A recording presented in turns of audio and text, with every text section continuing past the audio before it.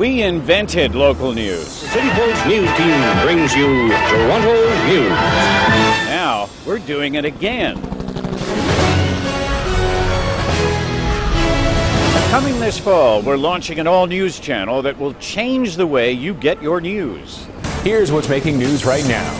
The young pilot of a small plane runs out of fuel and makes a white-knuckle landing behind a Burlington school.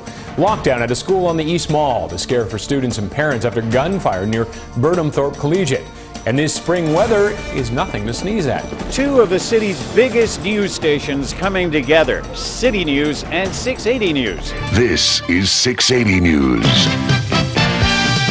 To cover the GTA like only we can.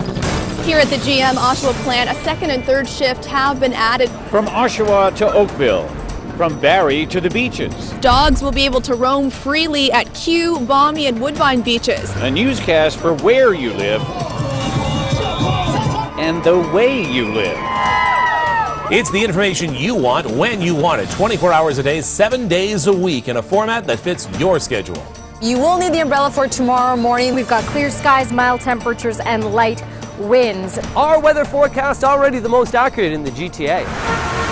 We'll be linked with traffic and delivered to you on the ones of every hour. We're live to Eva at 680 News. Eastbound on the 401, it's moving quite slowly as you make your way from east of the 410. Today actually turned out to be a fairly decent day. Sports fans will get their updates at 15 and 45 past the hour.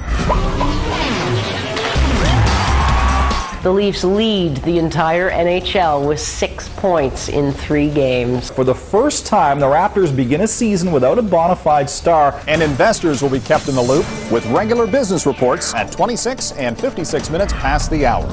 Plus, breaking news as it happens. Breaking news from the White House. President Barack Obama is expected to announce at any moment that Osama bin Laden is dead. Headlines from Toronto to Ottawa and from around the world. Cleanup begins after a double earthquake in Spain.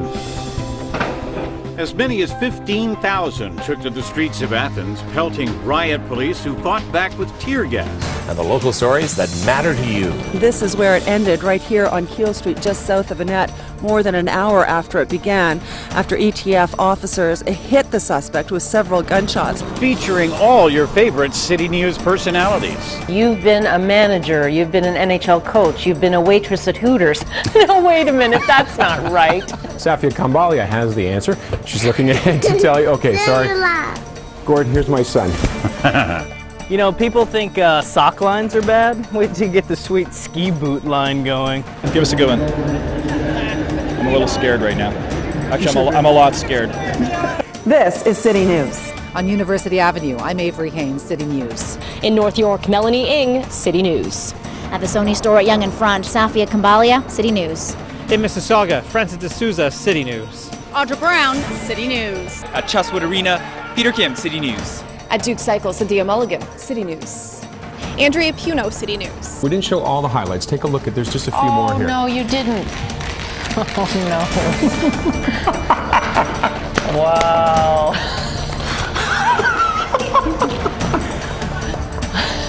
Wow. I can't even describe that.